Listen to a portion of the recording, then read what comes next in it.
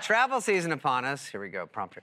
This photo's making the rounds on the internet again. I like this one. Passenger used a blanket to create a foot hammock. I thought she was endangering lives by blocking the emergency exit. Guy, you block the emergency exit a lot. What do you think of her stealing your thunder? Honestly, David, I don't understand someone choosing to be inconvenient on an airplane. I had being inconvenient on an airplane thrust upon me.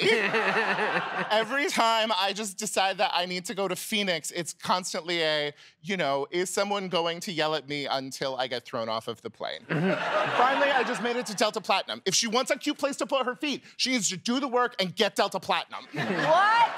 What? No! Uh-oh. No! I feel like her ingenuity is awesome. If things are going south, are you gonna be worried about the foot hammock? Like, that's fair. You mean a plane crash?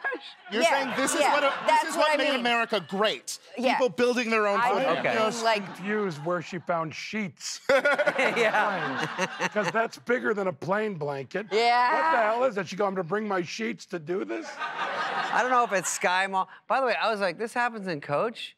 I thought people stood up in Coach. I should peek back there now and then, yeah. I thought it was like a subway back there. Yeah. No. All right, Bravo announced they're making Real Housewives of Salt Lake City. It's like all the other Real Housewives shows, except there's only one husband. Now, does this sound interesting? Okay, can I ask you? Sure. All right, number one, would you date a Real Housewife? Oh, No, you wouldn't, because they're too old. No. Anna, no. Oh. No. Okay, would you like to have multiple wives? That's a different question. Because there's pros and cons, and because when I was in college, I actually thought that being a part of a polygamous family would be really beneficial. Okay. Like, you get some benefits, like once or twice a week, maybe, or whatever. But then, and then you get, I can, do my thing. I can make, weird, pottery in the barn, or, thank you. By the way, I like just saying, if you ever married me, you can make all the weird pottery. Thank you. Carte blanche. I have a room in my house that's filled with clay, and it's got a little oven, and I don't know what to do with it. And now it's for weird pottery.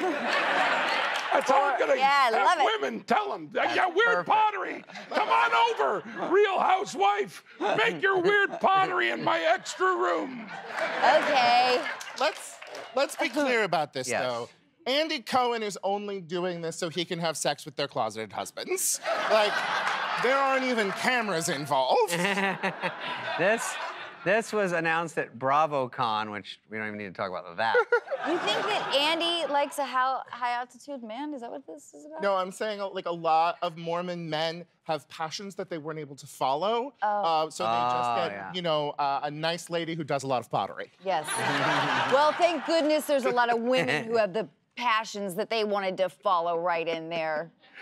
They just wanted to have those. Oh, God, I'm getting into dangerous That's all right, you're doing fine.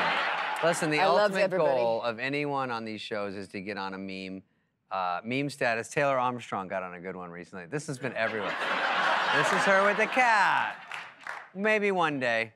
All right, we'll be back explaining more jokes. Go ahead, hold on. Which one's the meme? I don't get why we have to cut to commercials so much. What is that about?